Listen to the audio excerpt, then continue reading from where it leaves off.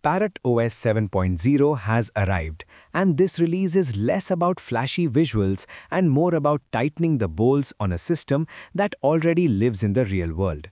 This update focuses on stability, security, modern workflows, and better alignment with how people actually use Parrot today, whether that's on bare metal, inside virtual machines, through Docker, or even on Windows using WSL. Let's walk through what's new, what's improved, and why Parrot 7.0 matters. Parrot 7.0 is now fully based on a newer Debian stable foundation. That may sound boring, but it's actually the most important change in this release. A newer Debian base means newer system libraries, better hardware support, improved performance, and long-term stability. It also means security updates arrive faster and with fewer surprises. This foundation shift makes Parrot 7.0 feel calmer and more predictable. Tools crash less, services behave better, package conflicts are reduced. It's the kind of upgrade you don't notice immediately, but you absolutely feel over time. The Linux kernel has also been updated, bringing better support for modern CPUs, GPUs, Wi-Fi chipsets, and storage controllers. If you're running Parrot on newer laptops or desktops, especially with hybrid graphics or newer wireless hardware, this release is noticeably smoother. One of the big practical improvements in Parrot 7.0 is how it handles installation and system setup. The installer is more reliable, especially on EUFI systems. Disk detection is more accurate, encrypted installations behave better, and post-install configuration issues are far less common. This matters because Parrot is often installed in environments where things must just work. Lab machines, field laptops, virtual machines spun up quickly for testing. The smoother installation experience reduces friction right from the start. Desktop users will notice refinement rather than reinvention.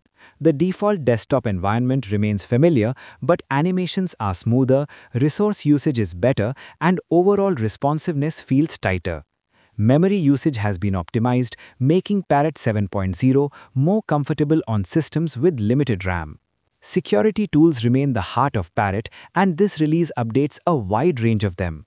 Penetration testing frameworks, exploitation tools, cryptography utilities, and forensic applications have all been refreshed.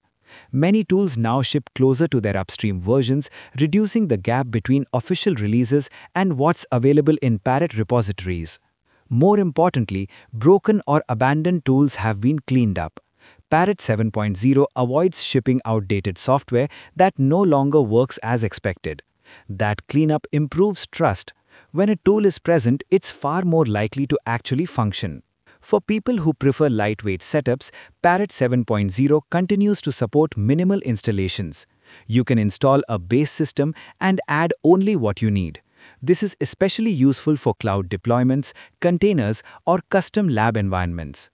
Docker support has received meaningful attention in this release. Official Parrot Docker images are better maintained and more consistent. This makes Parrot far more useful in automated workflows, CI pipelines, and container-based testing environments.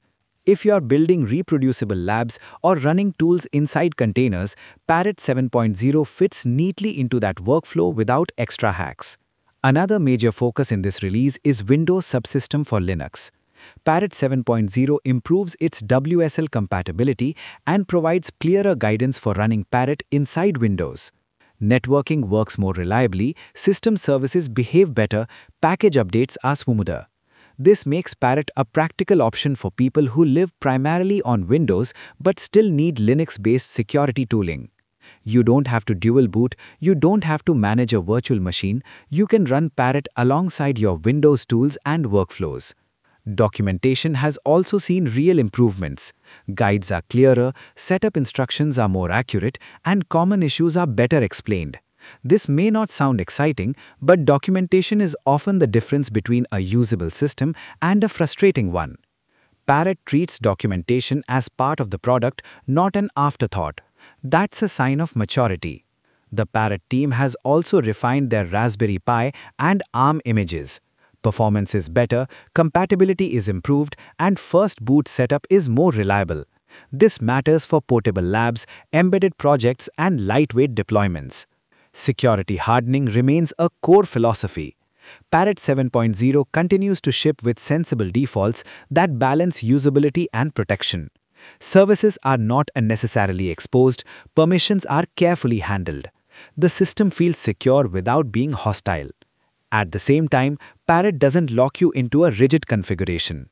Advanced users still have full control. You can strip it down, rebuild it, or customize it deeply without fighting the system. What Parrot 7.0 really represents is consolidation. It's not trying to impress with radical redesigns. It's trying to be reliable, modern, and trustworthy. This is the kind of release professionals appreciate even if it doesn't scream for attention. If you are already using Parrot, upgrading to 7.0 is worth it for the stability alone. If you are new to Parrot, this is one of the best entry points the project has offered in years. Parrot 7.0 feels like a system that knows what it is and refuses to pretend otherwise. It's a serious operating system for serious work, polished enough for daily use and flexible enough to adapt to almost any environment. That balance is hard to achieve, and Parrot 7.0 pulls it off quietly, confidently, and without unnecessary noise. That's what's new in Parrot OS 7.0, and this release sets a strong foundation for everything that comes next.